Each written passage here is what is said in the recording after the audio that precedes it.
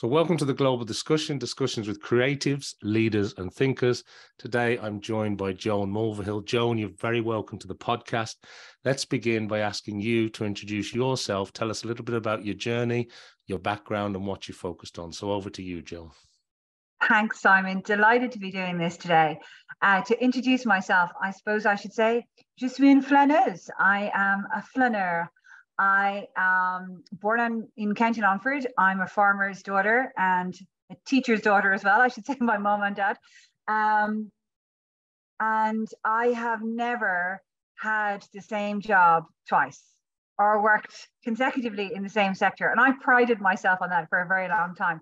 So I actually started my career in retail in Kingfisher in the UK, where my first job was actually buying toys. And then I worked in supply chain, logistics, projects, IT.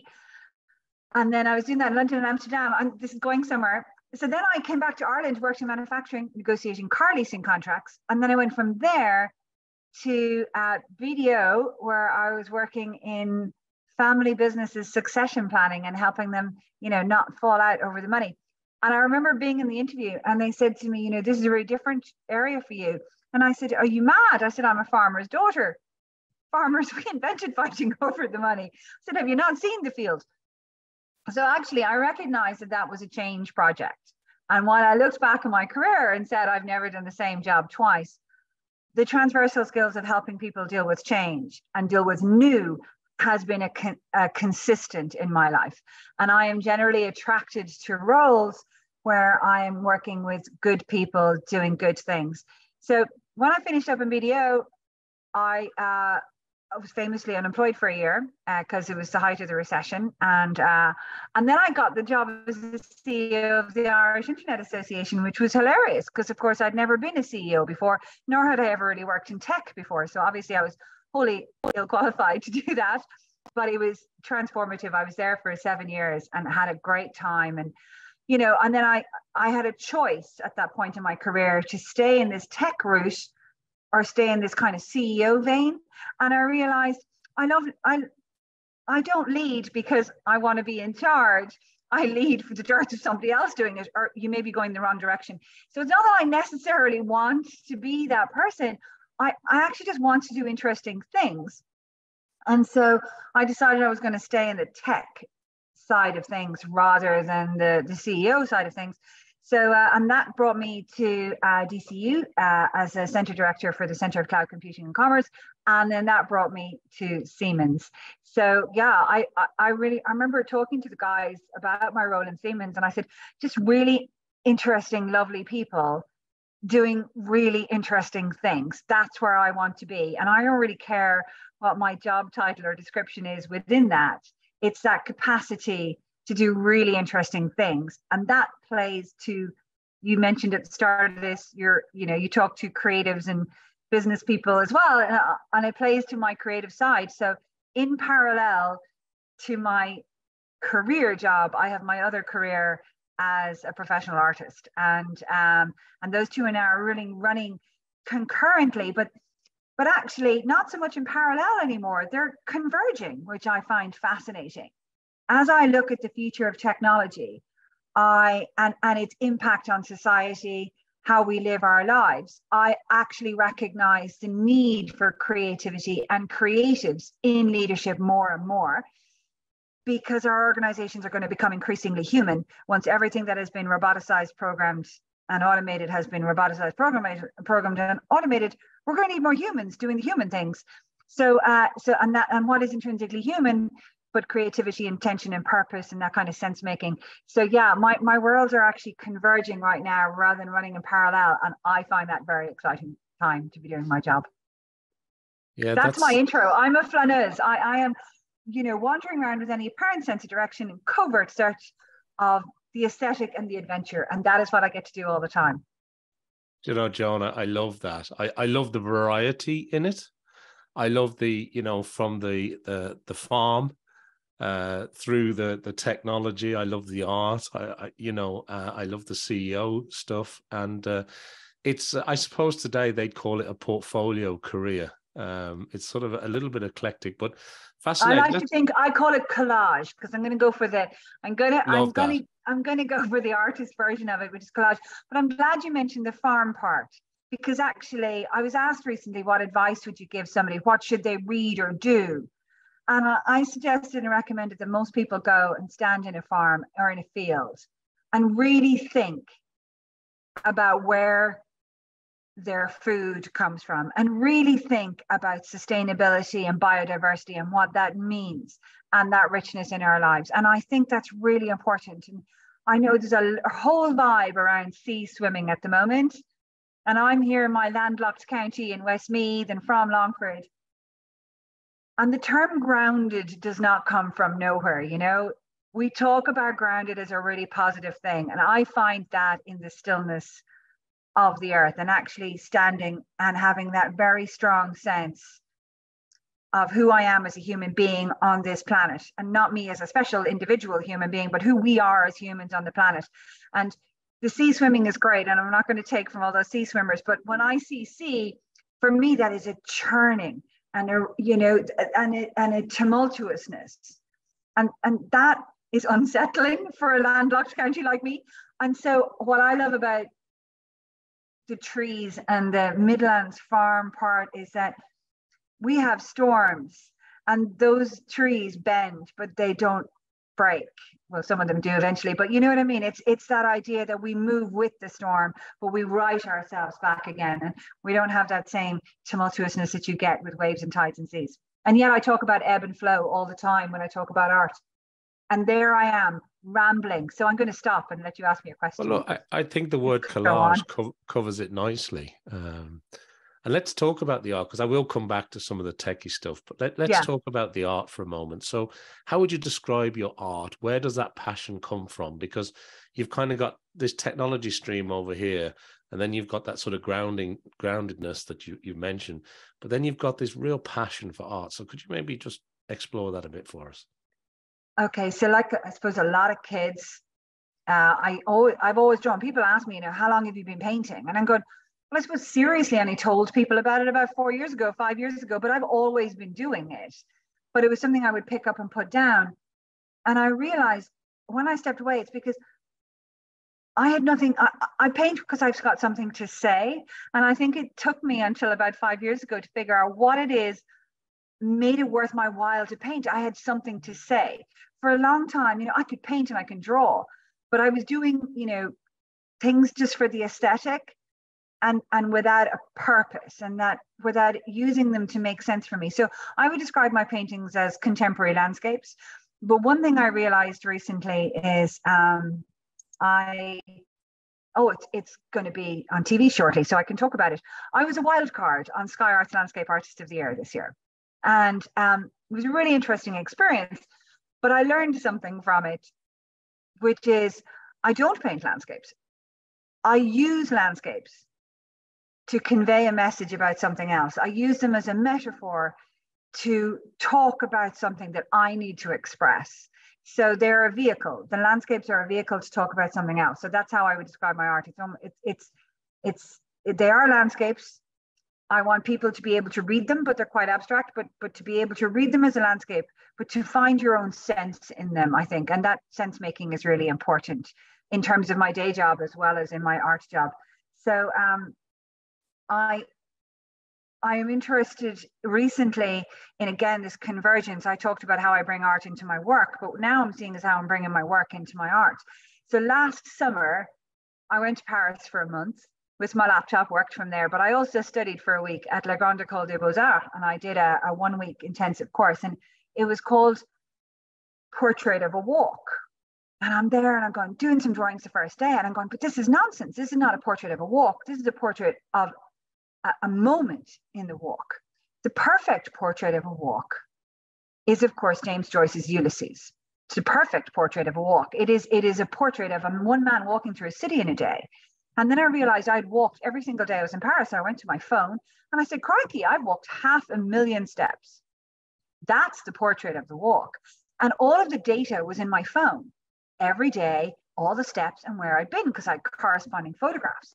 And I remember thinking to myself how reductive a walk had become when we're only measuring steps, and how reductive a walk is when we're only looking at destination. Because I'd seen all these people in Paris, in this amazingly historic city, taking photographs of themselves, selfies and TikToks and Instas, reels, in front of these amazingly historic, symbolic monuments and buildings and art. And I thought, how reductive. Again, it's about destination and data points. And I started doing these postcards of my walking around Paris, just almost like Strava line drawings.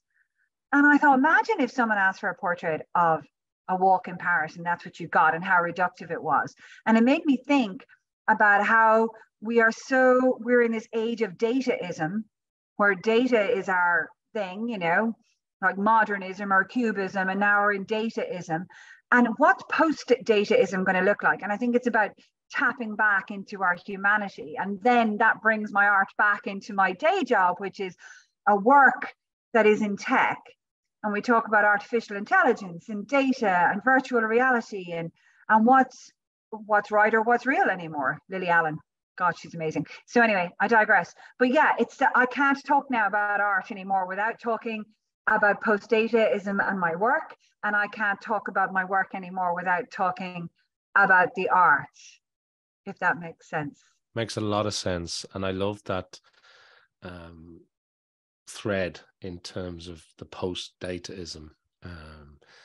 And I think that you've mentioned it a couple of times now, Joan, where you talked about that sort of blending, but it's almost as though, you know, you're having to bring one into the other now, as opposed to the other way around. So, and I love the Paris story. I mean, that's so true. And I often call it, and the term I use sometimes, because I'm a big fan of art, but I use the term retina loading.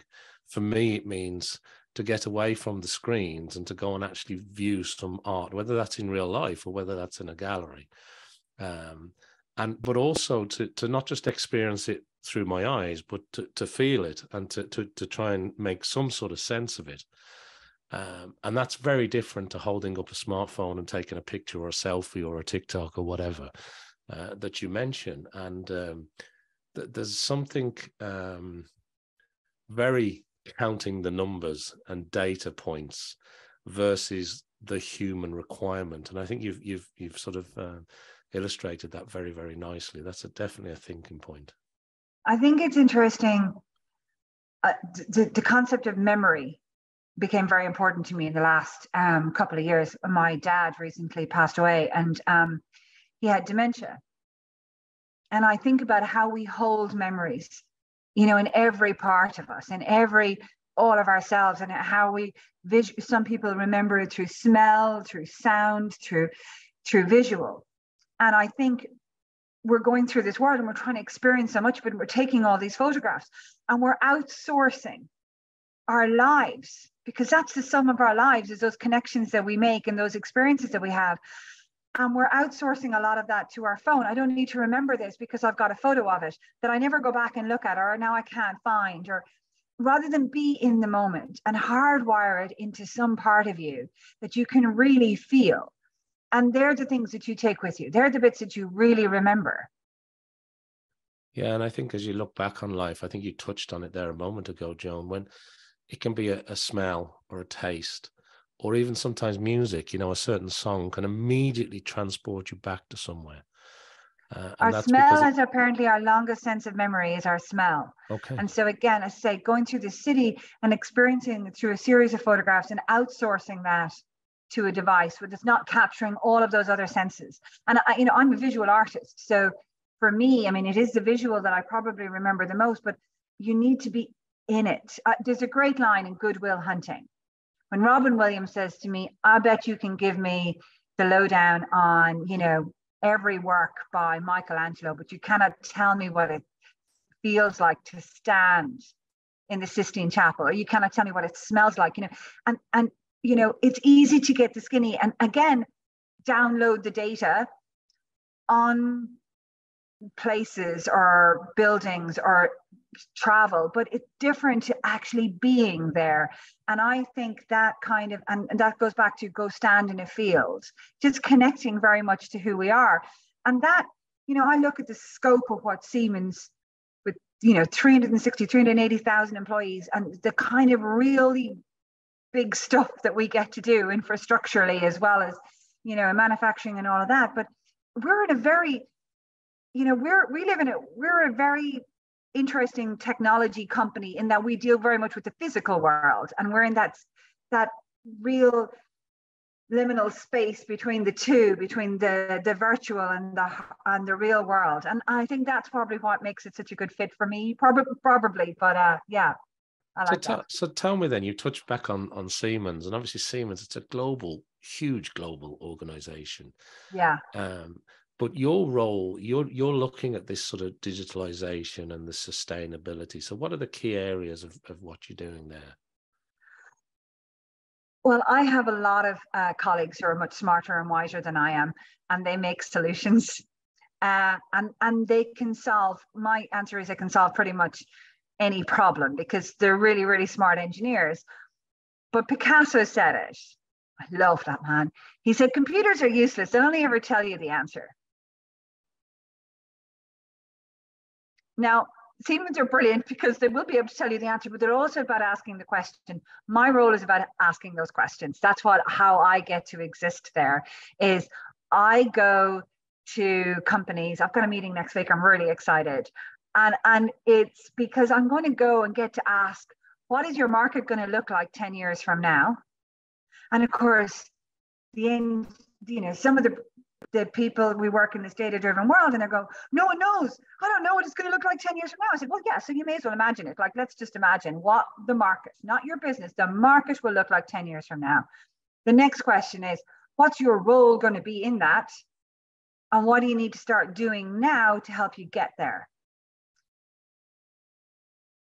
I go through those three questions. That's my role within Siemens, and my small part that I get to play on the really way more clever people than me, who then, when you've decided what you need to do to get there, they help you do all of that. And we have all the bits for all of that and the technology to build it all together.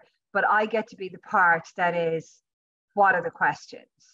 And helping people work out the answers to those questions. So I had a very, very wise man who drove me in a taxi one day in Dublin, and he asked me what I did, and I described it, and he said, so you're a digitalization coach then? And I'm going, actually, yes, you know what, you're right. And I had never called myself that before, but he was right. A coach, a really good executive coach or life coach, they don't tell you the answers. They ask you the questions to help draw out your answers for you, and because you only you know you.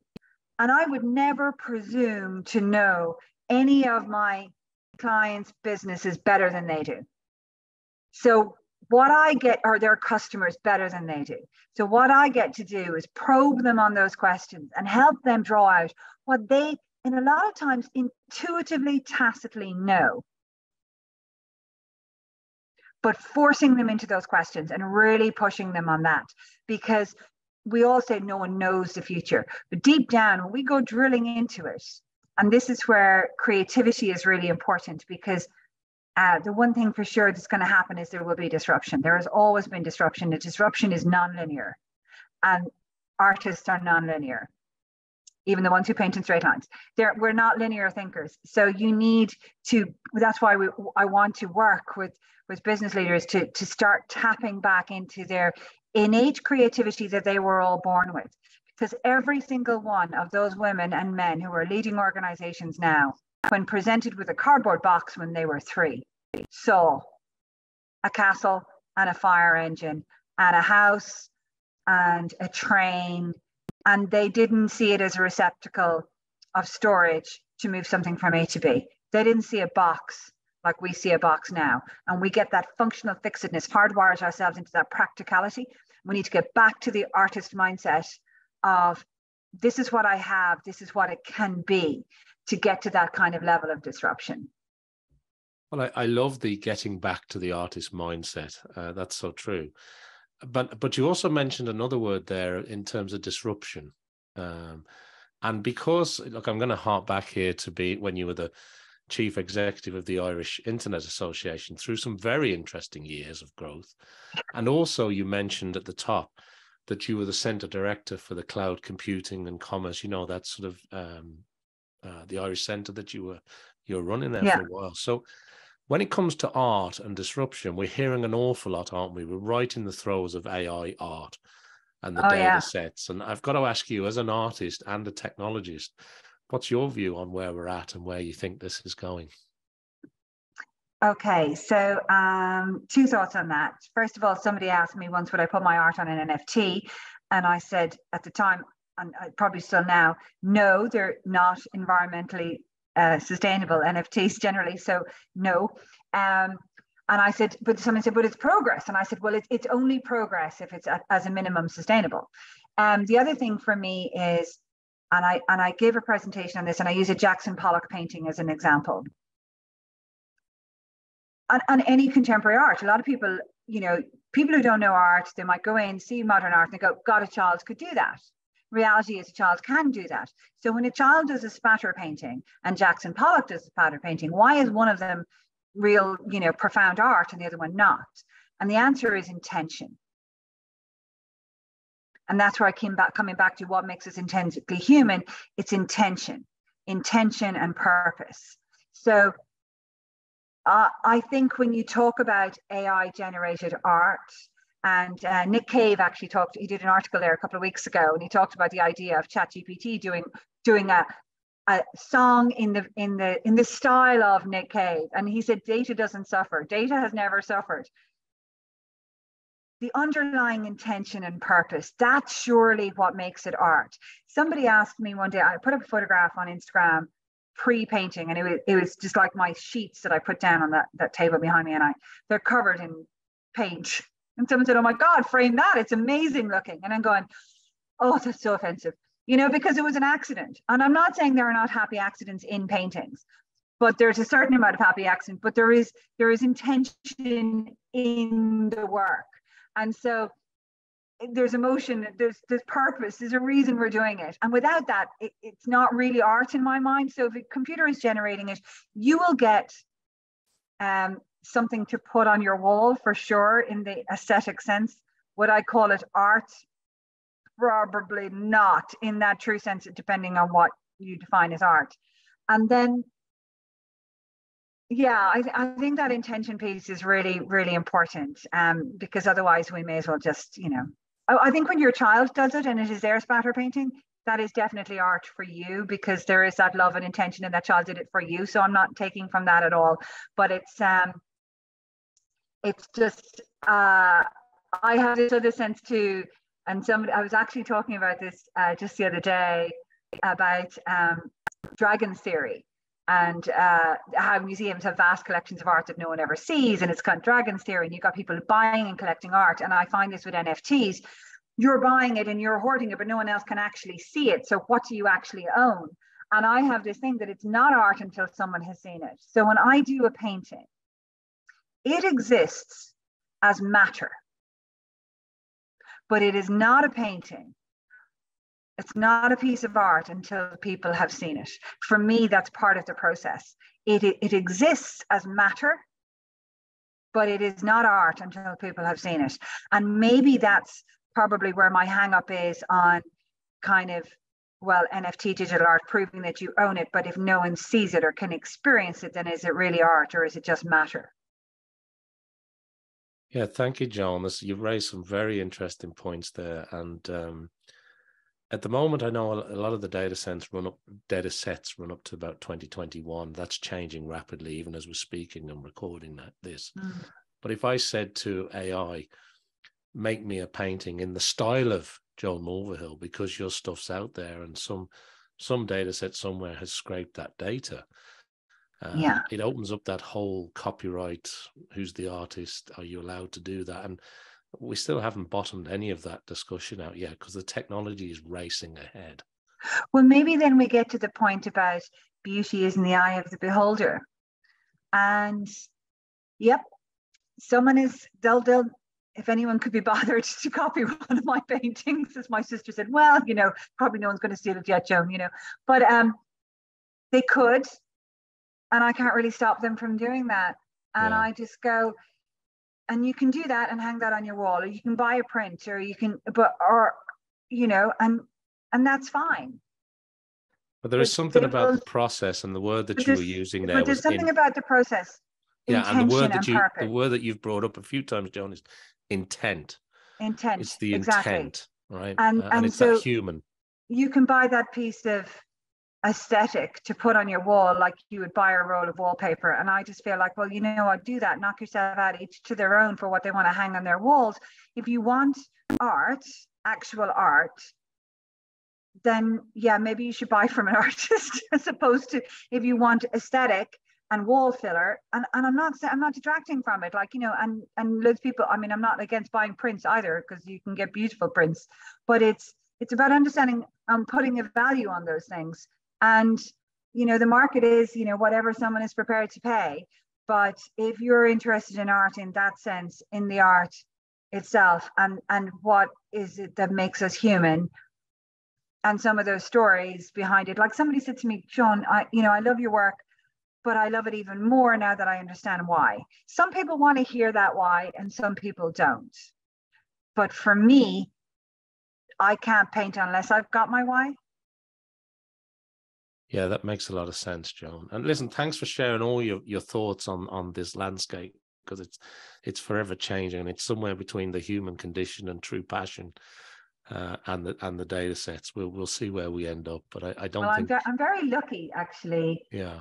That I have a role that allows me to converge those worlds, and that I work in an organization that is got the humanity to allow me to be as both of those people at the same time.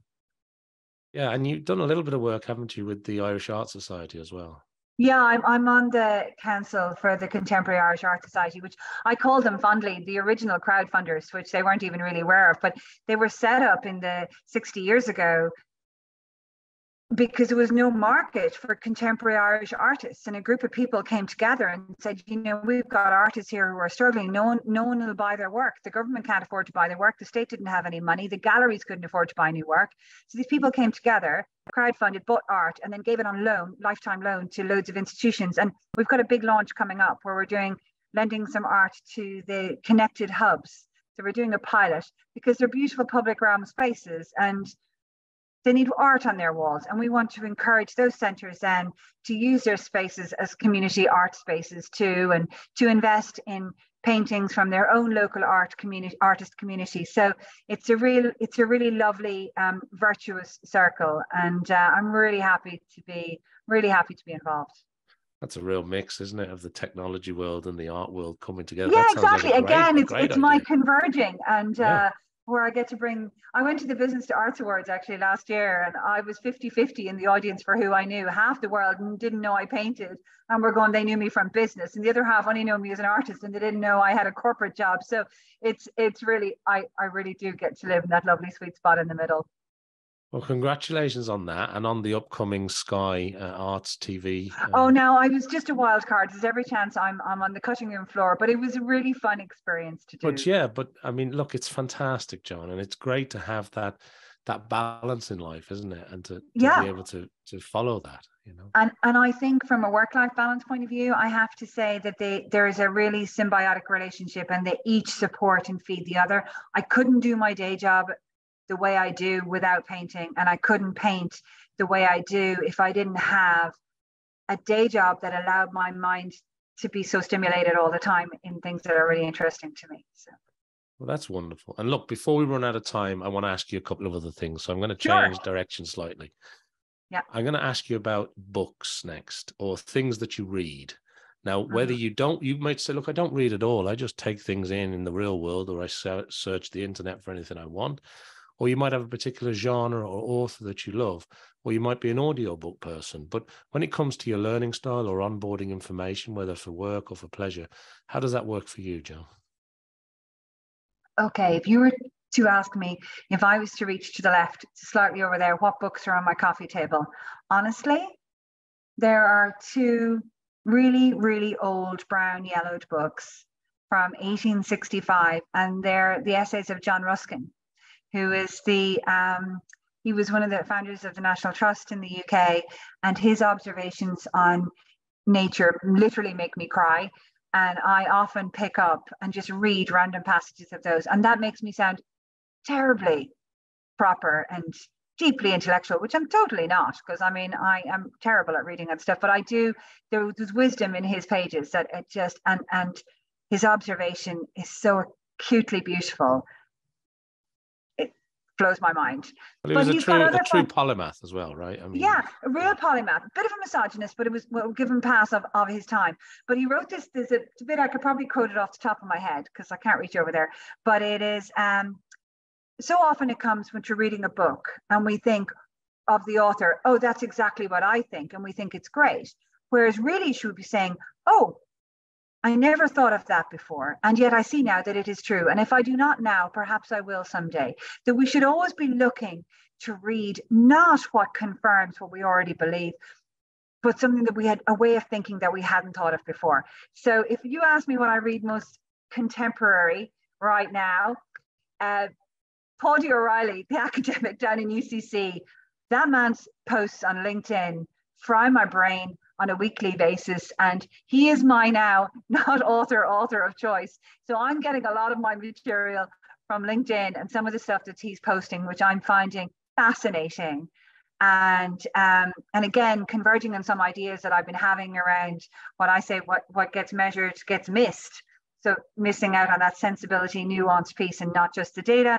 And he was running a similar kind of vibe at the same time in a post he'd made. So anyway, he's my current reading material of choice. I read obsessively when on holidays and then nothing for the rest of the year, or I'm dipping in and out of, as I say, more like essays and poetry. I read a lot. But yeah, no, I haven't sat down and read a big long book in a while. Terrible person. I love that from LinkedIn posts to the 1800s. I love that. Well, actually, yeah, now that I hear it the way you said it, yes, it's bizarre. I'm reading LinkedIn posts and yeah, the 1800s. Yeah, brilliant. Paul D. O'Reilly, John Ruskin, same thing. Fantastic. I love that. And I love the what gets measured gets missed, and you lose that nuance. Like, I think that's a wonderful observation, because it's not the phrase that most people are familiar with. Yeah, well, I mean, there is the data, as I said, the data is true of what happens today and what happened yesterday. There's no data points for the future. And unless we get into the full understanding and nuance of everything that's going on around the data and the contextualization for that, we will miss a lot of why certain things are happening. I love that. And Joan, we talked earlier about this collage of a journey that you're on. Mm-hmm. But when you look back at your life, now this could go back to your childhood, it could be something that happened to you last week. There must be people that you admire, people that you look to, people that have inspired you along the way, or maybe it's a character trait. But when I ask you that, what springs to mind? I was asked this question in an interview during lockdown, and I said, my dad. The fact that he's recently passed away, I think we should not talk about that now, or I'll possibly cry for you. But yeah, like I think my upbringing, my parents, both of them, my mum wouldn't read fiction for love nor money. I'm her only non-STEM child, so I think for all of that, like my dad, the farmer, I think he had a really romantic soul. But my mom is amazing. So yeah, my parents. I had an incredible teacher. Everyone talks about the incredible teacher. I remember the night after I won a big award and I was at home, I was walking along the canal with my mom and my aunt, and there was a bench. And I went over to it. I said, Mom, is that bench new? And she said, look at it. And it says, commemorate me where there is water. And it was from Canal Bank Walk. And the bench was dedicated to Peter Kern, who was my English teacher. And I started to cry. And my Auntie Nora said, what's wrong? And Mom said, oh, he was the start of it all. And Nora said, explain. And I said, well, I was the captain of the debate team. And he said, Joan, you can say whatever you want. You back, as long as you can back it up. And he taught me and allowed me to trust my own instincts and explore and really push myself. What do I believe? What do I think is true? And beyond what is obvious, he let me go there as long as I could back it up. And that kind of empowering teacher who encouraged me to read all around the curriculum, not just what was on that straight line, and that explorative mindset. He was a phenomenal teacher, and he was definitely a very important person in my journey. And then through then, like, I'm just really lucky. I've been blessed by great organizations, great managers, great colleagues. You know, I'm always inspired by guts. I look at people like Ailva Lee that I worked with in the Irish Internet Association, and there's just, you know, resilience, fortitude, guts, creativity, people who can just really smile and grit their teeth and we'll get on with it. And I just find that inspiring. And I go to congregation every year that Owen Kennedy runs. That inspires me every year. And there's 80 people there, and anything from community workers to really, you know, big business leaders. And we're all there talking about a one-word topic. And this year's topic was purpose. And I had to write something. And I wrote about the purpose, the sense of purpose of the ordinary person. You know, we think about, you know, what's purpose? And the people that we looked up to, you know, we feel like it should be some higher purpose, some bigger thing. And I think there is such romantic dedication and honor in doing the very ordinary jobs. And I don't mean that in any kind of patronizing way, but it takes real guts to do those. And we don't need to be doing amazing things. We just need to be kind to the people around us. And I think they're the people I admire. Thank you. Thank you for sharing those stories with us, Joan, because it's lovely to hear about your father and your parents, you know, your mother too, and your teacher and your work colleagues. And you said something that stuck with me earlier about your father with his dementia, unfortunately, prior to his passing, which I'm very sorry to hear. But it does make you realize about the memories that you have in life. And when that, you know, when some people lose that, it really gets into the human side of who we are. And there's some heartbreaking stories at the moment, some people I'm pretty close to, or my family is pretty close to. And when you lose that emotional connection to somebody because they can't recognize you, it's a very challenging time. And it just that what you were saying earlier about that emotional connection and the human side and the intent and the taking time to make a memory is so important, because as you're walking down and you see the bench and it takes you straight back to that great advice you were given, you know, you can say anything you like as long as you can back it up, Joan. Well, and that stays with you to this day. It's really, I had a strange moment with my dad, and I'm going to share this story with you, and you may edit it out if you need to. But I did a painting after he was diagnosed with cancer, and we talked about it. Now, he already had some dementia at this stage, and he kept pushing me on it. It was called We'll Meet Here. And it was about he and I meeting when this was all over. And months later, I was with him in the hospital one day, and he had no idea who I was. But I had a photograph of that painting on my phone. It was in an exhibition in Dublin, and I was just showing it to him, you know, making conversation. He did not know who I was, but he saw that painting on my phone. And he said, Joan did that. That's wonderful. He didn't know I was Joan, but he knew that was my painting. And I think it's interesting how we form memory and what memory really is and what part of us is connecting. It may not be the bit that we think it is. And I think it's interesting that we joked that my dad always said, Joan's coming to visit, and he'd go, oh, Joan, she's the artist, isn't she? And I thought that was really interesting because, again, I'd only been painting professionally relatively recently, but I think it's because he always knew I was one long before I started doing it. And I think that was the part of him that connected us. And I think that's interesting. Well, he probably had the earlier Pollock works that you'd worked on, the splatter painting. Sure, yeah. My mum is, bless her heart, my mum is much better at minding all that stuff than my dad was. And she has, my house is like, my parents' house is like the greatest fridge door. You know the way the kids bring home their artwork and they put it on the fridge door? My sisters have joked that my parents' house is just one big fridge door to Joan's stuff. There's paintings of mine all over the house. So yeah, I think they've been minding them for a long time, and I'm going to give my mum full credit for that. But I did think it was interesting, as I say, how we experience life and which part of our senses are we, on what level we're connecting with people. And I don't know that my dad connected with my day job as much as for all of those years he knew who I really was before I did. Well, thank you for sharing that, Joan. I really appreciate you sharing that. The other thing I want to ask you is about, we talked about it, being inspired, or people that have motivated you, and we sort of fell into advice there a little bit. But is there any other advice that you've received throughout your career or your journey so far? Or do you find yourself often sharing advice with people that you think we should share with our audience today?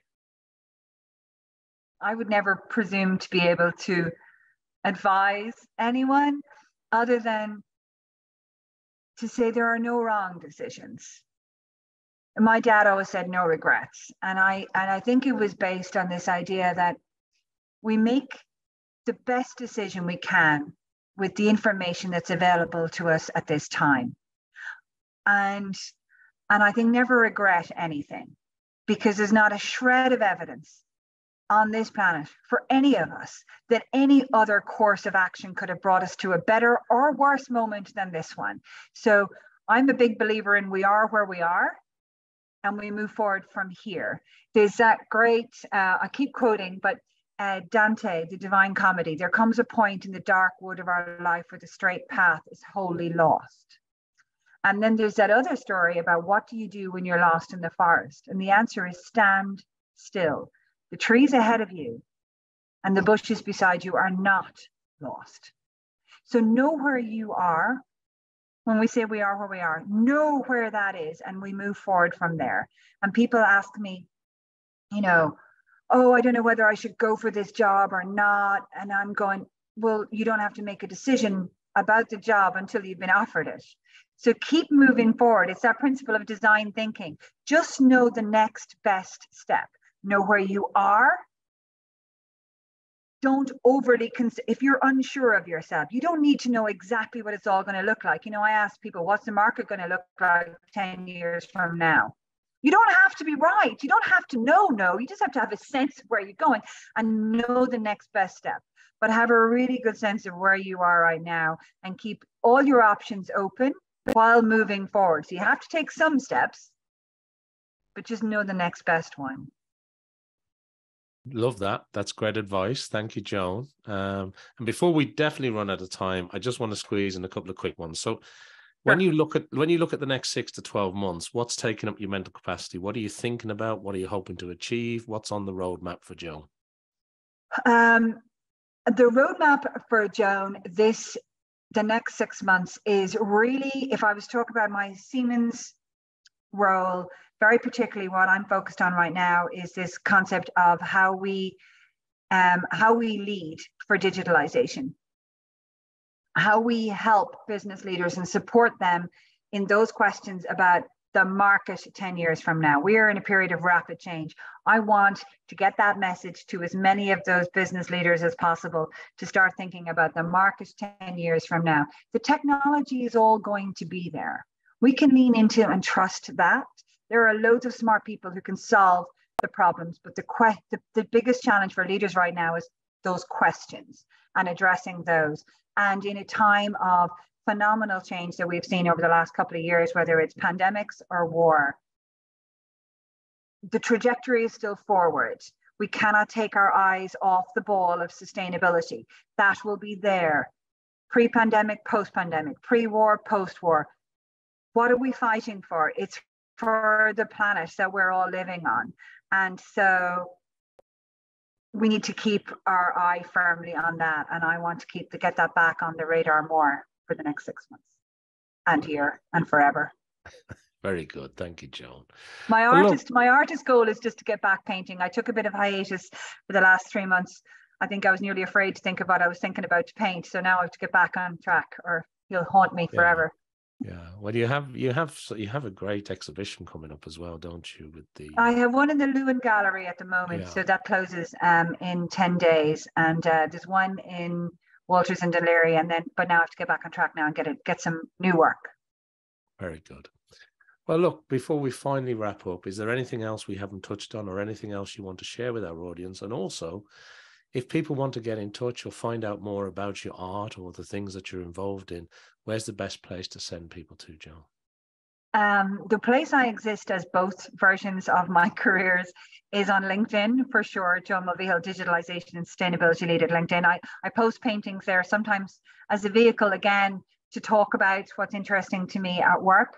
But to follow just art, you can go to my website, joanmulvihill.com, or at JoniM6 on Instagram. But LinkedIn is my preferred space to catch me, because I don't believe that I exist in isolation.